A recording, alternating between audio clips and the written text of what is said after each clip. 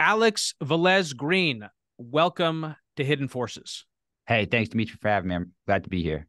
I'm excited to have you on, Alex. So, for those in our audience who aren't familiar with you, just give us a high level background of who you are and what it is that you do exactly. Yeah, sure. So I'm a national security hand here in Washington. Came up first in the think tank world, doing a lot of research, focusing particularly on the United States and Russia, and our relationship, particularly the role of nuclear weapons and emerging technologies in that. After that, I spent some time in the defense industry where I was supporting the Department of Defense on nuclear modernization, but also on implementing the 2018 National Defense Strategy, which was in many regards, a revolutionary document in terms of focusing the department and the country on China, really for the first time. And then after that, I went to Capitol Hill, where I was for the last several years, working for Senator Josh Hawley on the Armed Service Committee, ultimately as his national security advisor. And in that capacity, all the things that you sort of read about in the headlines, those are the kinds of issues that we worked on. And throughout all of that, my focus on his behalf was really figuring out what does it take above all to deter China. What does that mean for our forces? What does it mean for Taiwanese forces? What does it mean for others in the region? And then importantly, what does that mean for what we need to do in other regions so that we can satisfy our highest priority out there in the Indo-Pacific? So that's sort of been the focus of my efforts now for quite some time. And now, of course, I'm at the Heritage Foundation, continuing to work on those similar issues, and excited to be here to talk to you about them. So I know you've co-authored stuff with Elbridge Colby in the past. Elbridge was on the podcast before. He's the author of Strategy of Denial, and he led the effort to put together the 2018 NDS. Is that when you guys first met each other? Does it go back to then, or did you guys know each other before that? So Bridge is a dear friend and a great mentor and once boss, actually. So I worked for Bridge back at the Center for New American Security, starting in 2015. So that was I'm going to get my math wrong, but it was at least a couple years before he went into the department. And then when he went in, I was still at CNAS. And when I went to industry, I was supporting implementation of, exactly as you said, the document that he led the development of. So one last question, probably just one last question about background. What is it that led you to have an interest in this area? You said, I think you started with an interest in U.S.-Russia relations. What is the sort of what is the driving animus behind your interest in this field? Sure. So I grew up in New York, just north of the city. 9/11 was a really big event for me, obviously, for everyone around us. And when I think about where I first became interested in military affairs and national defense, I think it was definitely around that time, and I think that really was the motivating factor. So I've been interested in these issues for as long as I can remember. I came up initially training as a Middle East hand, spent time in the region, even as I was focusing and really trying to better understand how states use war and military coercion to advance their interests. And again, that's just sort of been a passion of mine for a very, very long time. Coming to DC, shifting gears to focus more on Russia was when I really started to marry those longtime interests and studies and travels and all the rest with kind of the current debate. And it's sort of just gone from there. And then just one thing I'd add is, I had this sense before I got to Washington, but certainly after I came to Washington, it became clear that many of the sort of prevailing consensuses or ways of thinking of things just didn't seem adequate to the times. You saw that in the Middle East. It was evident, well before we pulled out of Afghanistan, that was a really problematic endeavor, and yet we persisted. And similar sort of illogics appeared in other aspects of our national strategy. And so, from a strictly substantive perspective, I've always been passionate about this, but especially after I arrived in Washington, it became clear to me that this might be a place where, I could, working with others like Bridge and like my colleagues here at Heritage, make a difference, because there is, I think, a real need for a new way of thinking about a lot of these issues and how we approach them. I've never spent time with Bridge in person, but what I like about him and others like him is that he's mission driven. And I think that's what we need. That's what we need, period, in general, when it comes to public service. But boy, do we need that now. So even if you don't agree with his assessment or his priorities, at least he's focused on the mission and he has an idea of what that mission is. So in the second hour, I want to talk about, we're going to touch on grand strategy now, but I want to talk about the evolution of grand strategy, because your reference of 9/11 just made me think about it again. In fact, we're a few days away. We're recording this on Thursday, September 14th. So 9/11 was a few days ago. the anniversary. And I was in New York City at the time too. I lived below Canal Street. Actually, my bed was shaken from the first explosion. And for months we lived below the barricade. We would smell the chemicals and everything else that would come out of the rubble. So it was a really traumatic experience. And I haven't really watched coverage from that period or anything. And I actually recently watched the movie of with that Dick Cheney movie where he was played by, I forget the actor who also played the other character in The Big Short. And that got me starting to watch 9/11 footage.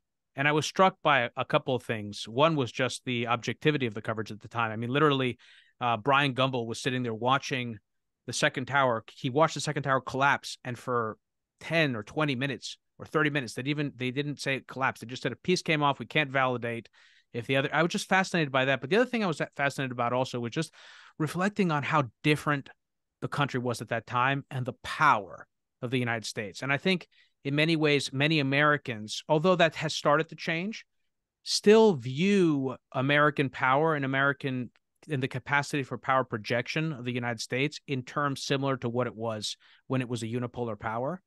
And so that's something that I would like to talk about. And again, the Middle East and the strategic focus on the Middle East for so many years and what that did in terms of making it difficult for us to focus on the challenge that you and Bridge identify, which is China. So let's talk about China. As I've said, you've written a lot about this in public, and I actually have linked to all of those writings in the rundown for this episode, in the intelligence report for this episode.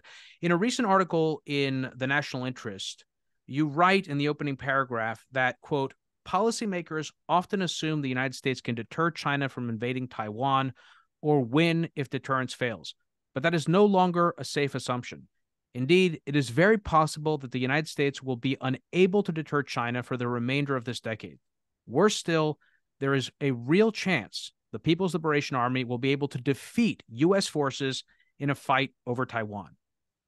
Can you elaborate on this opinion and specifically explain to us, to me and to our audience, what has changed that makes our operating assumptions about America's ability to deter a Chinese invasion of Taiwan no longer valid? Yeah, sure thing, Demetri. And honestly, it's I think connected in large measure to your second observation about sort of reflecting on 9/11. There's a certainly in Washington, and to I would say I think a lesser degree outside of Washington, but still throughout the country, there's often been this sense that Charles Krauthammer coined the phrase unipolar moment, right? But there's been this sense, certainly Washington acts like it was not going to be just a moment. It's going to be, an eternity. There's no sort of expectation of the diminishment of U.S. power as we left that sort of, situation of unipolarity and returned to something much more like the bipolarity we saw of the Cold War, which is where we are now. And so, we're just simply not as powerful as we used to be, relative to our competitors in broad terms. Now, when we think about the situation with China in particular, this is a particularly frustrating and humbling and daunting challenge because it in some ways encapsulates, just how far we've come from that height. The CCP, the Chinese Communist Party, has obviously made bringing Taiwan under the mainland's control a top priority for a very long time, and they've worked towards that fairly assiduously for a very long time. In the military domain, they have invested very, very heavily in all aspects of the People's Liberation Army and supporting entities, and not necessarily strictly military forces, but became rolled into a campaign. And we can talk about some of the payoffs there, but in broad terms, obviously China's a large country. They have a very large military. It's very close to Taiwan, but it's not just the size or the proximity. It's the fact that they're increasingly good. Chinese forces are increasingly capable, and there's something that many Americans, including policymakers, don't know about, and oftentimes when they're told about it, they don't like to accept it. It feels almost like there's cognitive dissonance to consider the fact that maybe those Chinese pilots or those Chinese service combatants, that they could in fact be quite formidable from a qualitative perspective, but they are getting very good. And it hasn't been news. There are folks in Washington in particular who have raised the flag now for many years, but they have just not been heeded.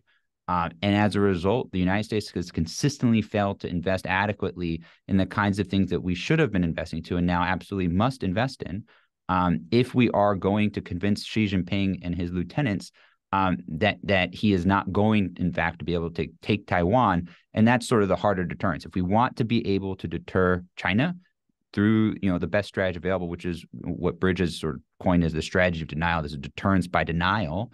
The way to do that is you convince the CCP leadership not just that an invasion is going to be costly, but it's going to fail. It's just not going to work. And so, that's really kind of the goal here. And we're unfortunately playing catch up in many regards to get there. Time is not an ally in this regard. Yeah, I also want to remind listeners that we have a related section on the episode page for this episode on our website at hiddenforces.io. And I'm going to have episodes like the episode we've had with Elbridge Colby or with Orville Schell or other experts on China. So definitely check those out if you guys want some further context. So what are the assessments that you, Bridge, and other analysts rely on to make the determination that China has gotten, as you said, good, that they've gotten exceedingly good, and that they could be in a position to not only take control of Taiwan, but actually deliver a defeat to U.S. forces in the Pacific? Sure. Well, it starts with an understanding. But what does that mean, right? What does an invasion of Taiwan look like? What would that require of the Chinese, and what would it require of us to defeat that? I mean, the sort of Cliff Notes version of this is, China has to muster forces, concentrate forces in that eastern seaboard, send forces out and around Taiwan so they can sort of push U.S. forces back and then concentrate power on Taiwan itself.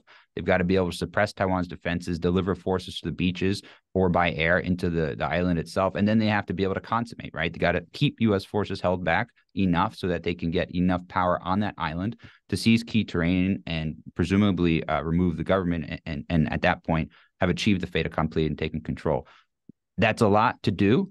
But that's the military. They are modernizing and training and exercising to that specific effect.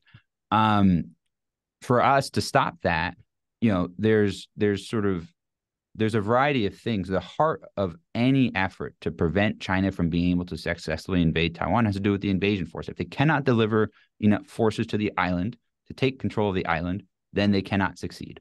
The heart of that effort, the center of gravity in sort of traditional terms, is going to be the invasion fleet, and specifically the amphibs required to deliver that number of that kind of capability. So when folks talk about beating an invasion, they start with, okay, we've got to be able to kill a large number of these Chinese vessels, accounting for the fact that they'll have decoys and others, and not every missile will hit and all the rest. And if we can do that, then we can win. There's more to it, of course, in substantial part because doing that is really hard. So you've got to plan not just to hit them in the strait. You're going to have to plan it, try and think about hitting them before they get into the strait. You have to plan to fight on the beaches and on the island itself. But that, in a nutshell, is kind of what it takes for China to do what it is that it seeks to do, and for us to prevent it. Now, this is a military issue at the heart of it. When you sort of work through the numbers and you think through, well, what will it take to succeed? What will it take to beat them? And a lot of the sources get classified, and that's what you would expect folks in the Department of Defense, Indo-PACOM on the Hill to work on. And many of the folks involved in this conversation have had experience with that, and so that informs a lot of it.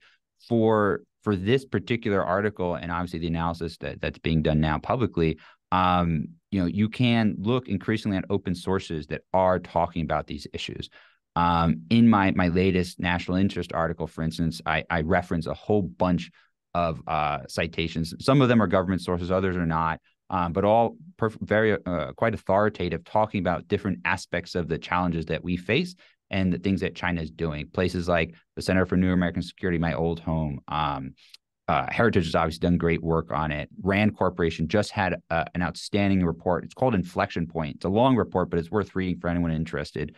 That goes through this problem set.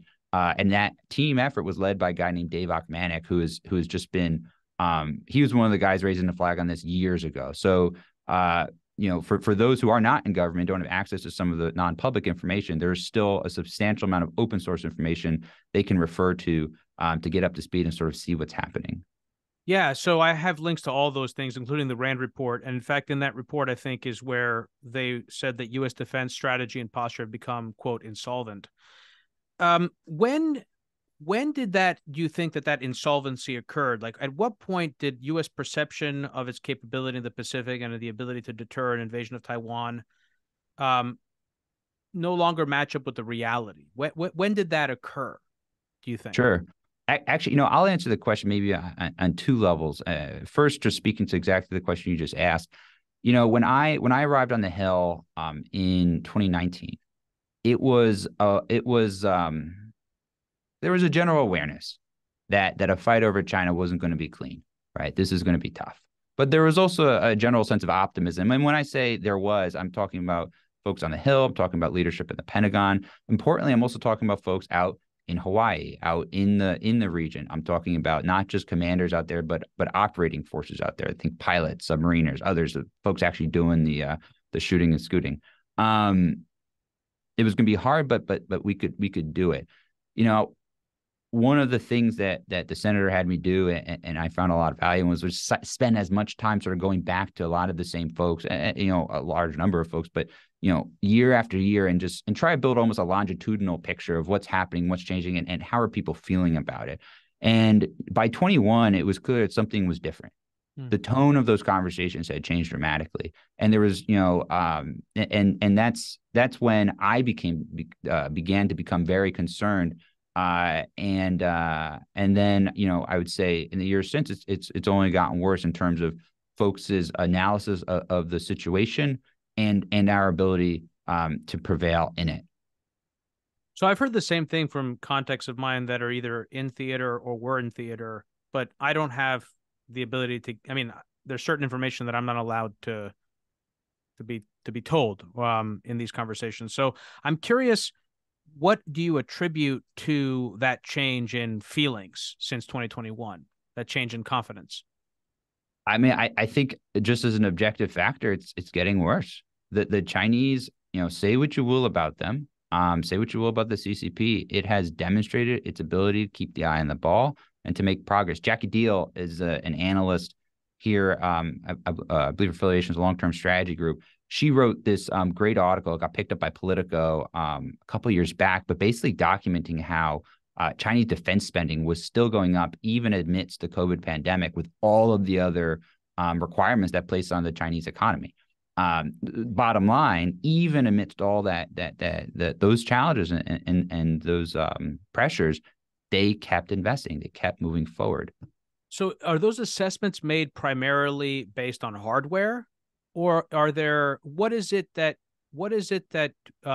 combination of factors for a layperson that's listening to this? Sure. What combination of factors are used to make an assessment and then to assess degrees of competency, relative competency in an engagement, in a battle between U.S. forces and Chinese forces? Sure. So that would actually impact morale in the course of just a few years. Yeah. So in broad terms, right, on the spending side, I would defer to Jackie and some of the other folks who are sort of going through the numbers on their methodology. But just sort of in broad terms, right, you would imagine, you can imagine that the United States spends a lot of time trying to understand what are the Chinese forces fielding, right? What new hardware do they have? What is the software that links that hardware together? So they've got new ships, they've got new submarines. Are they good? Right? Are they built to spec? Can we see how they're operating? Are they operating effectively? Are they making like obvious errors or not? Right? Like, how do they talk to one another? And that's sort of on the force structure side, right? But at the same time, you'd spend a lot of time looking at the people, right? What does China's C2 command and control structure look like? Are they, very much in the Soviet groove where you've got one guy 12 levels up who says go, and then it takes, there's a lag time before people actually start to go, and it's so centralized that they can't fight in a nimble way? Or are they devolving control closer to the operational line so that their forces actually can adapt and respond more effectively to contingency in the field? These are all some of the kinds of questions that you would imagine U.S. government and allies, for that matter, are investing quite substantially in to try and understand both what the Chinese are fielding, numbers, type, and the rest, and also just how good they are. And then, I believe it was a senior U.S. Air Force official said this just this week. I mean, he made the point that the Chinese and the Russians use a variety of tactics to learn from us in contact, right? So they'll send their jets out to make intercepts on U.S. aircraft and see how we respond. We'll see, when do they first get pinged that we've caught them or that we've locked onto them. How close can they get to do, some of the things that they want to do to us, right? There's this active learning process And you can imagine that that's something that we could presumably take advantage of in kind. So there's a lot of different ways, but this is essentially it's a learning process, and that drives a lot of the assessments of the relative balance between U.S. and Chinese forces in different aspects of a potential war, from the undersea to space to the air domain to the surface, and so on. So, as we're talking, China has launched what, by some measures, have been called the largest naval exercises yet in the Pacific. What can you tell us about those naval exercises, and what can we learn about them in terms of both Chinese capabilities and Chinese intentions, which is another huge part of this conversation that we haven't even begun to really tap yet?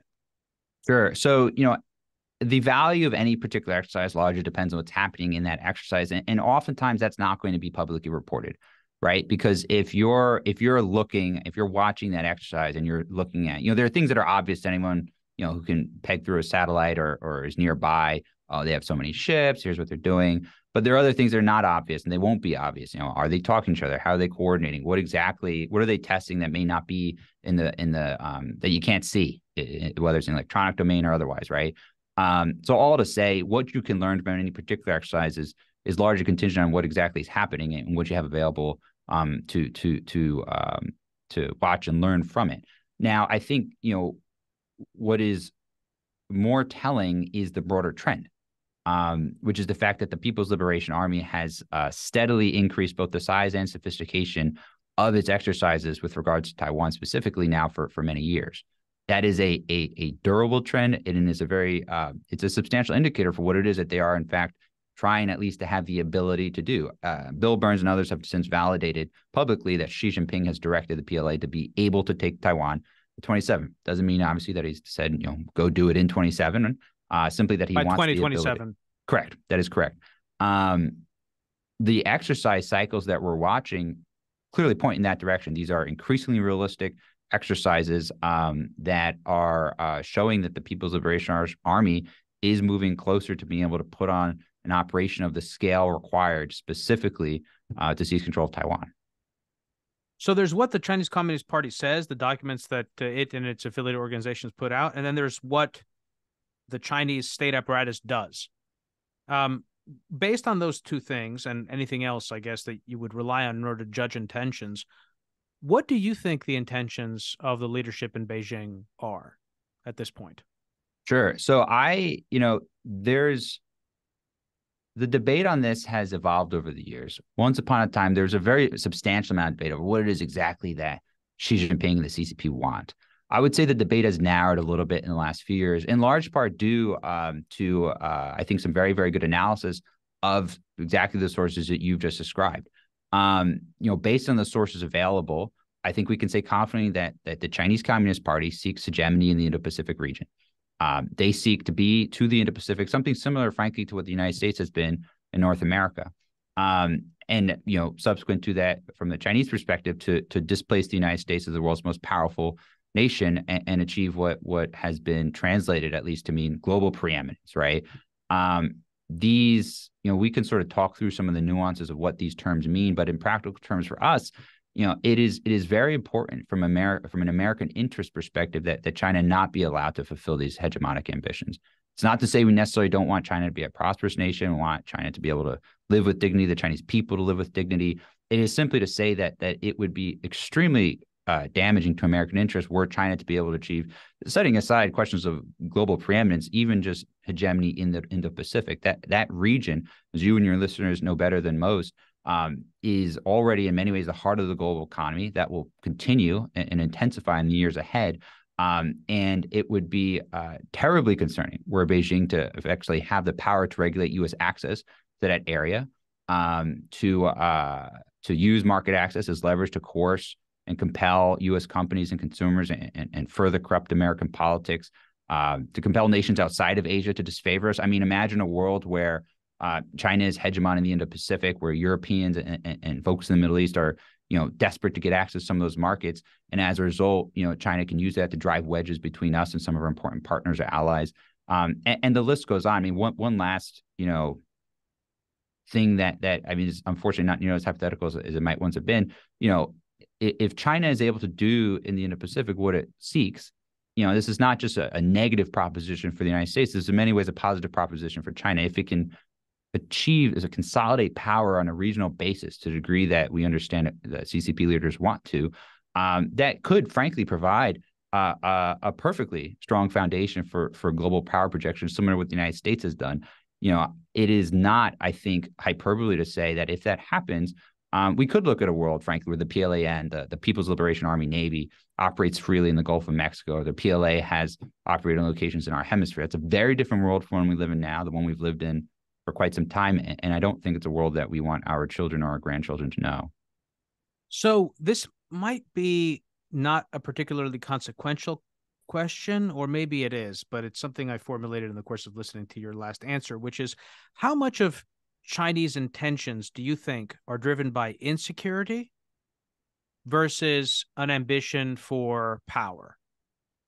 That's a great question. And I will sort of just as an opening statement, defer to folks like Rush Doshi and other sinologists who may have written a great book on this, The Long Game, that people should listen to, that I think combines a lot of the type of stuff that we talked about on this show over the years into one great book.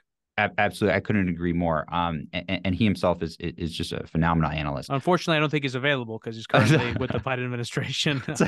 I suspect his handlers would have some concerns with that. Yeah. But no, absolutely. Great book, great reference. But I would just say, there's this phenomenon in international relations called the security dilemma, right? Your question sort of alludes to it, right? That states do certain things in order to feel more secure, and in the process cause another state to feel less secure, and then you get into a cycle of militarization that pushes countries closer to confrontation when both sides really wanted was simply to feel safe.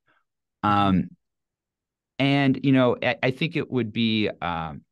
I think it is a fair hypothesis to say that there are elements of those kinds of dynamics in the U.S.-China relationship today, and probably have been for some time, to the degree that the things that the United States is doing to strengthen deterrence in the region could be perceived by some in Beijing, rightly or wrongly, and that's an important distinction, but rightly or wrongly, as threatening Chinese interests as they define it, right?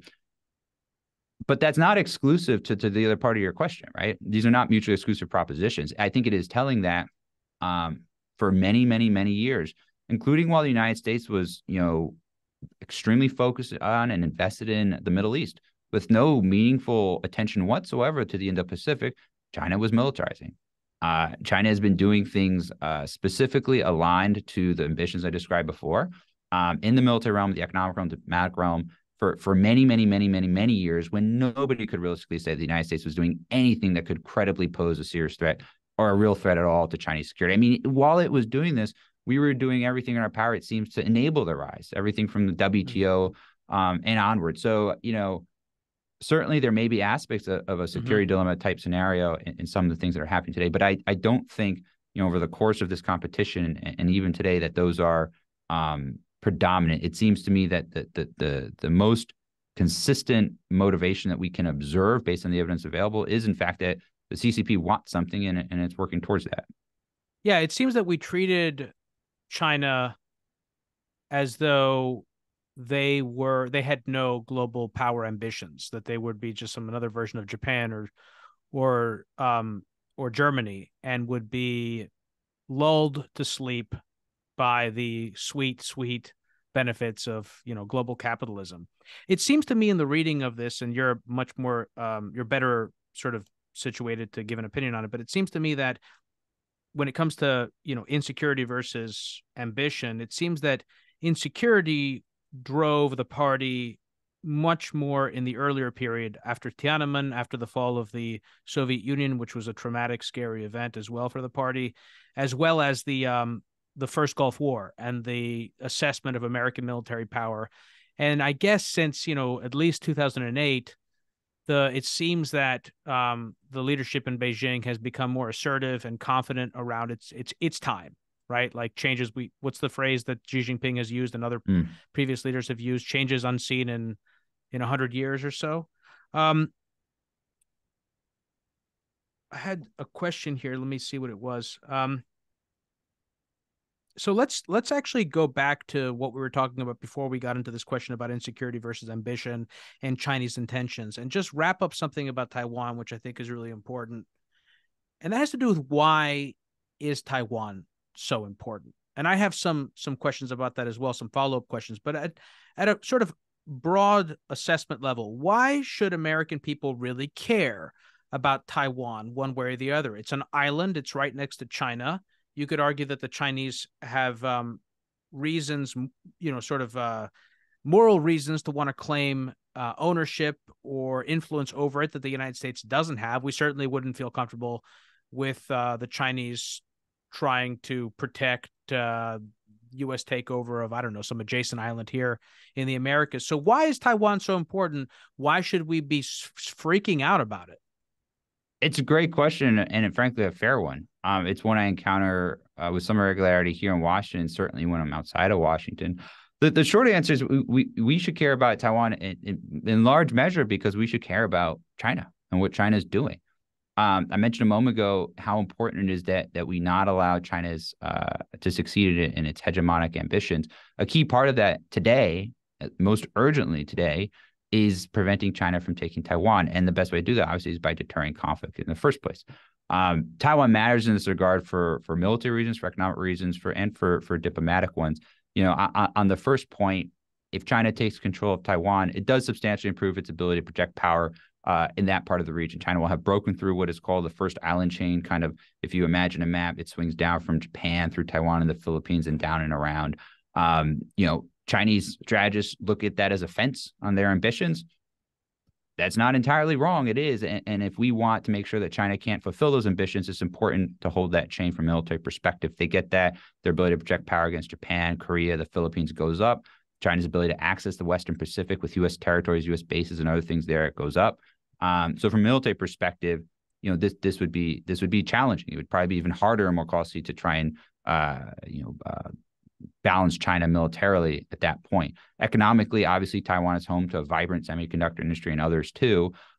If that industry survived a war or for any reason was taken intact by China, China's ability to use economic coercion, not just against us, but against others in Asia and around the world would go up tremendously.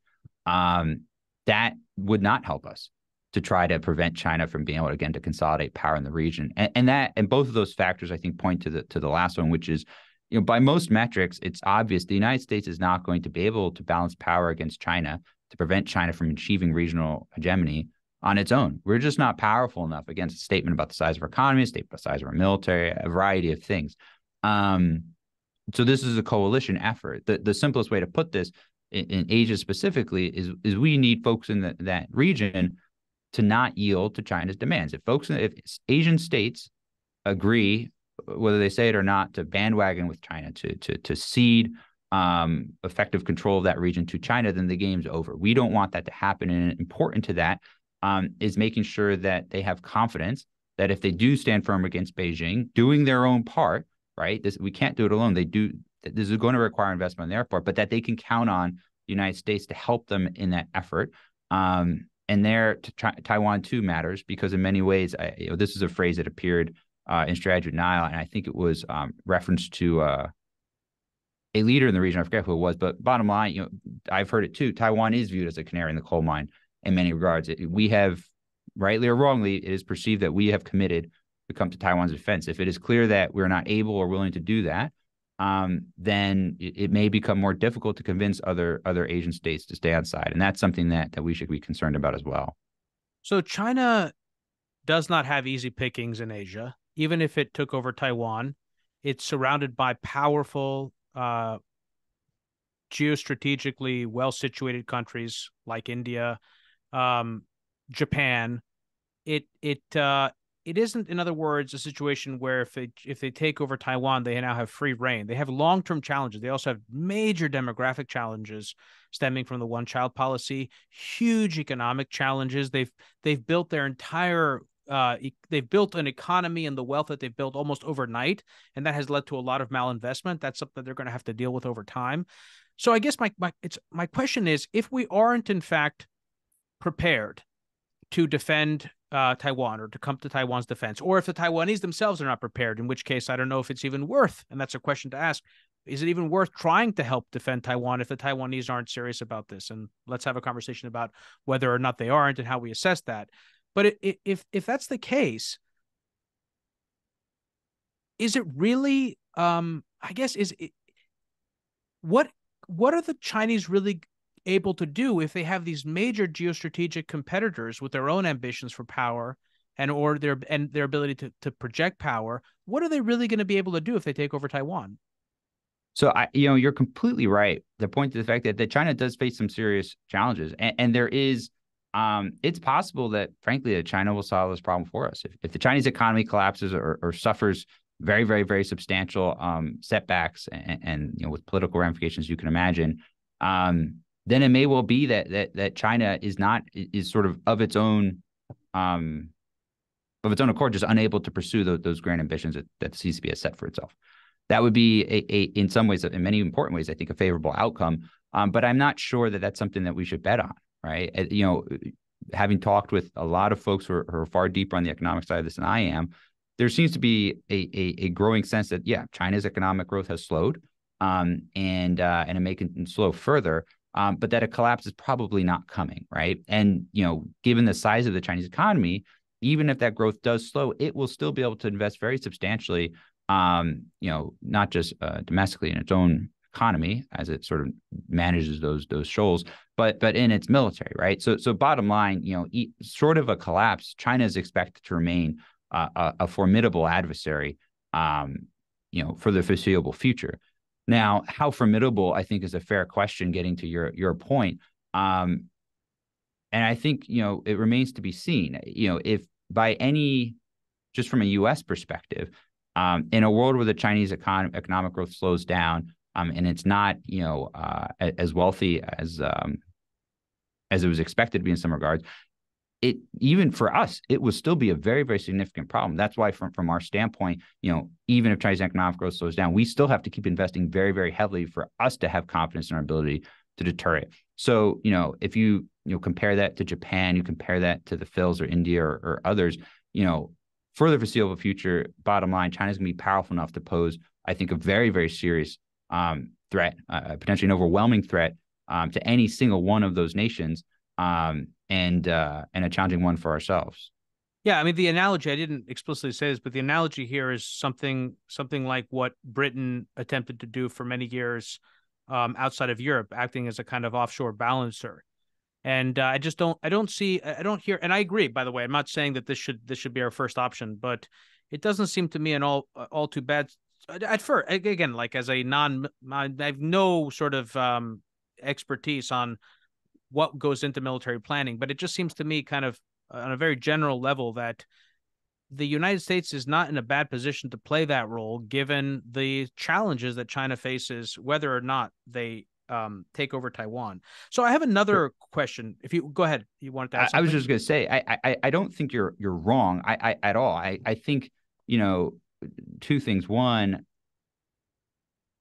if we can hold the line at Taiwan, that is, I think, objectively the best outcome, right? If we can do that at tolerable cost to the United States, that's the best outcome, because the cost and the difficulty of trying to balance power against China, it doesn't get any easier if they take the island, right? At that point, we have to reset a defensive line in the first island chain, Japan, the Philippines, in the Western Pacific, and we still have to do the kind of thing we're trying to do now in Taiwan, but the geography of that has changed dramatically, and so have the costs. So if we can do it in Taiwan at tolerable cost, then that really ought to be our goal. The tolerable cost there piece matters, right?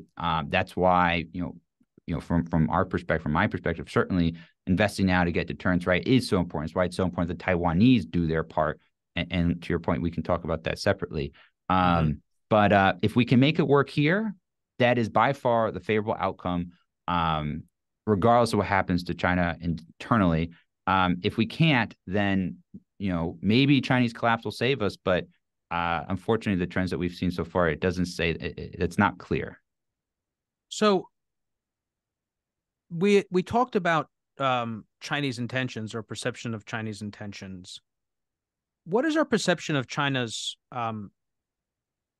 the risks that Chinese leadership are willing to endure, because no one knows the future. And the invasion by Russia of Ukraine is a great example of, you can have all the assessments in the world, but then actually once you engage in a war, you confront the enemy. And then also there is the evolution on the battlefield that occurs, and things change dramatically over time.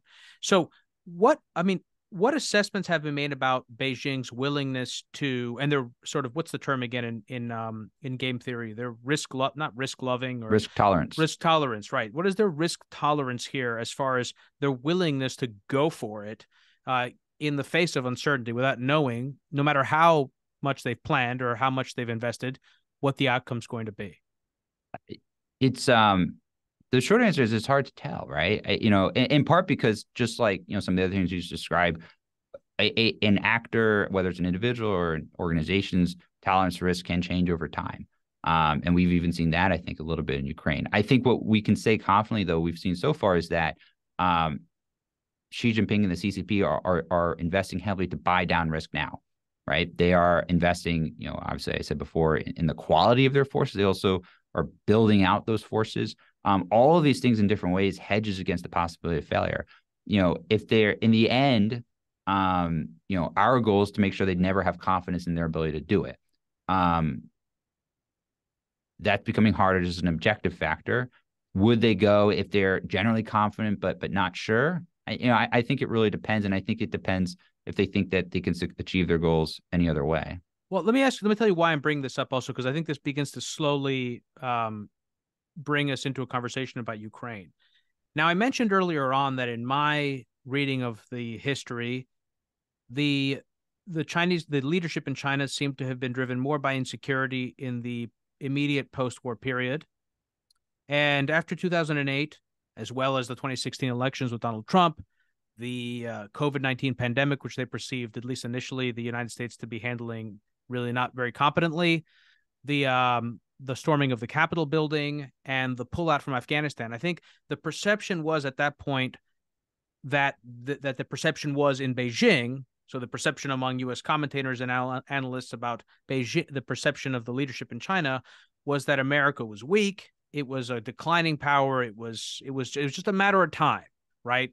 And if in fact that was the thinking, and maybe that's no longer the thinking because of the invasion of Ukraine, and this is a kind of complex question, but if that was the thinking, then that brings me to the question of, well, why would they risk everything by trying to invade Taiwan if they perceived the U.S. to be basically a lumbering giant that's going to just basically implode? And that's what they're seeing. So that's the first question of, like, is that sort of, do you think that is kind of the perception, or was the perception? And in fact, if that's the case, then why would they want to invade? Or has that perception changed as a result of the war in Ukraine? And then do, in fact, they sort of view the world much more along the lines of someone like Hal Brands or Michael Beckley, both of whom have been on the podcast before, who perceive there to be a kind of window of opportunity for the leadership in Beijing, and they would be motivated by a desire to move now before the demographics get too bad, or before the United States and Taiwan have advanced the deterrence of the island? My assessment has been that, or say twofold. One, that for Xi in particular and the CCP broadly, taking control of Taiwan is a top priority. Whether it's linked directly to national rejuvenation, sort of the party line, if you will, is a slightly separate question. But that this is something that has to be done. Obviously, according to Chinese sources and Americans and others have validated this, the preference would be to do it without force. Taiwan sort of willingly agree to fall under the CCP's control. And if there was a way, to your point, for that to happen simply by waiting, then I would be surprised if the CCP didn't take it. But that there's no reason to believe that's going to be the case, right? So we're in a situation now where if you're the CCP and you've made acquiring Taiwan a top priority that has to be done, you probably have come to the conclusion that it's going to take force at some point. The question then becomes, well, when's the best time to do it? This gets to your decline question. If it were true that the CCP could bet on the United States eventually sort of falling off and imploding of our own accord, basically leaving Taiwan totally defenseless, then it would make sense for them to wait as long as that took and then sort of make good on their goals, setting aside that there may be she may have a political time or whatever, but just in broad terms, right? But that just does not seem to be the case. It's not that the United States obviously doesn't have problems and that China doesn't see that, but the U.S. Has spent a long time neglecting the Pacific. And at some point that will probably change. Hal and Michael obviously spoke to you about some of the economic challenge and how that factors into window of opportunity considerations. U.S. military modernization is a consideration too. To the last part of your question, right? Like at some point, we're going to get these things right. It may be 5, 10, 15 years late, but at some point it will happen. And at that point, it will only get harder for China to do what it is set out to do. So I think basically that there is a window of opportunity problem here, probably. And then at some point, Beijing will realize that it has achieved its maximum advantage relative to the United States and Taiwan. And it will, after that point, it will only become harder and costlier for them to take it. And so, for that reason, sort of underneath everything else, it does seem like this is a conflict that will likely happen. It's more a question of when than it is a question of whether. So to your point about having neglected the Pacific, so is the issue that, because the attitude has changed in Washington, is the issue primarily that it isn't enough of a priority still? Or is it that we're just not moving fast enough in making that pivot? How do you assess it? I would say both. We're not moving fast enough, and we're not moving fast enough because it's not a priority. So one quick interjection there. Here's a question. So there's always a discrepancy between what military planners think they need and what the civilian leadership thinks is required.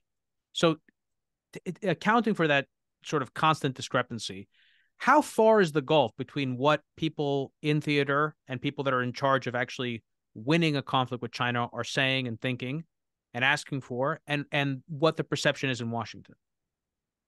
So just this year, I mean, the administration's the budget request for DoD left $3.5 billion in unfunded priorities for Indo-PACOM.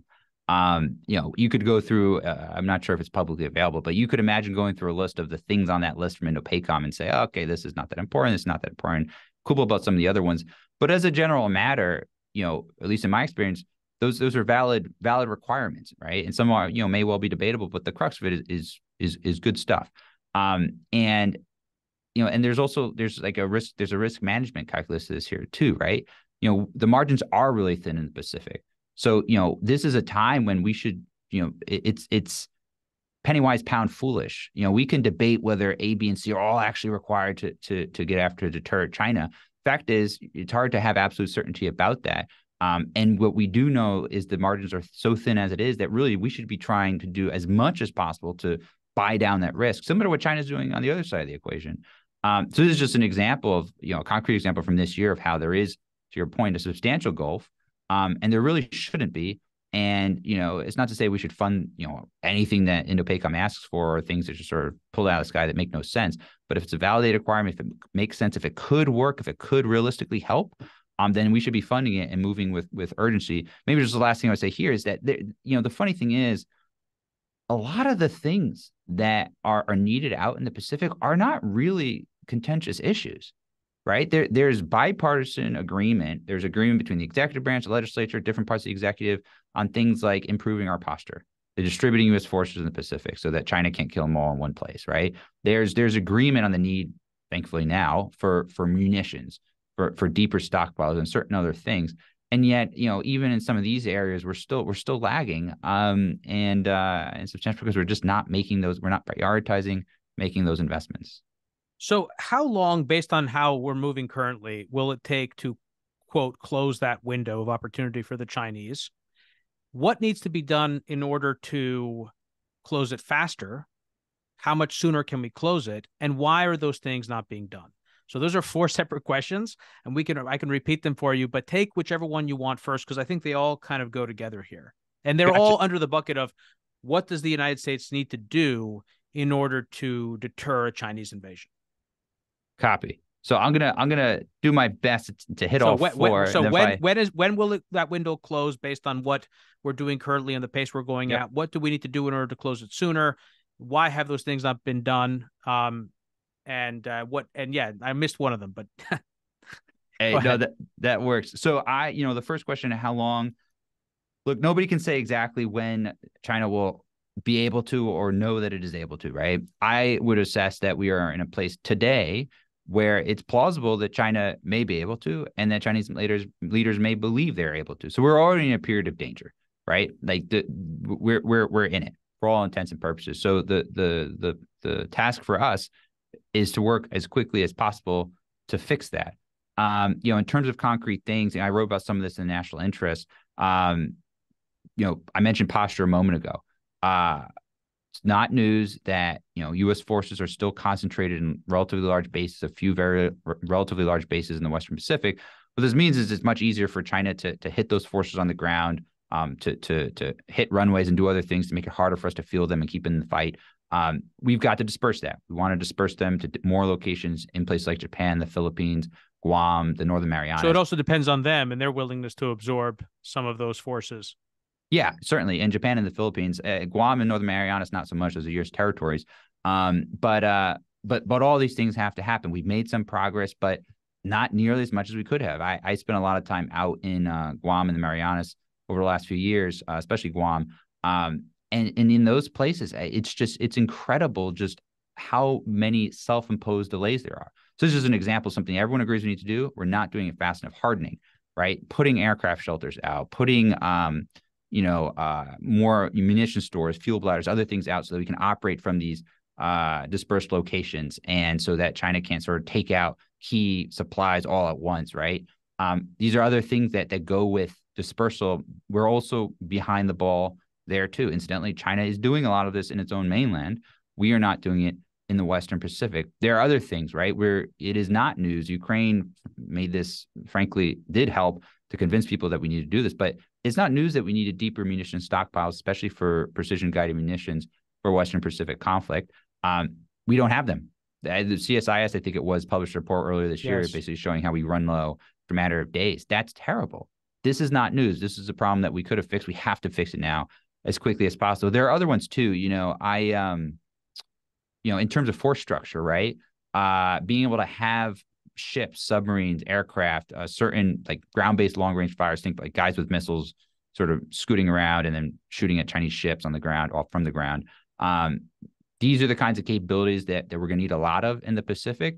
And if we can have more of them forward in certain places in peacetime, it will help to convince the Chinese that it's going to be harder to mount an invasion, right? So, we can move some of those capabilities from other regions into the Pacific so that they're already there. Instead of retiring some ships, we can keep them in service, right? This all costs money, but it all contributes to our ability to achieve deterrence by denial, like I mentioned before. Two other things I'll just mention. There's certainly more. The commander of U.S. Indo-Pacific Command said publicly just a few days ago, he talked about this targeting effort. Basically, he wants to be able to keep eyes on, I think he said, 1,000 Chinese targets in real time at all times, so that if the flag goes up, we know where they are and we can go after them quickly instead of having to lose time trying to find them. That's a huge, huge, huge effort, something that is going to take a lot of resources, but can make a big difference. And the last thing I would say is arming the Taiwanese themselves, right? When we think about beating an invasion, a lot of that the front line is Taiwan.